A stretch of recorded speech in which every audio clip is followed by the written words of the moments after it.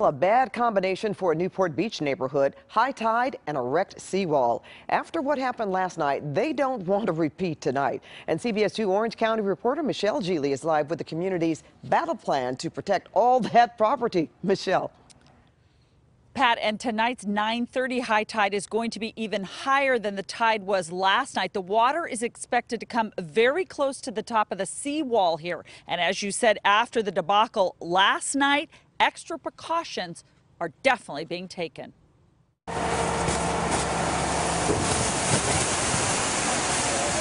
1,500 sandbags have been dumped in Newport Beach, where on Wednesday night, water flooded part of a neighborhood that sits on the bay.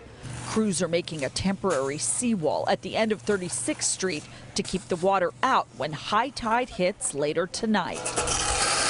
The cleanup continues near the vacant lot where construction workers mistakenly demolished a planter box recently that sat on the seawall and all these years had been holding the water back. We looked outside our back patio and the whole bay was coming in next door. Yeah. This is what it looked like outside of Louise Sassine's back door. Kids swam in 2 feet of water.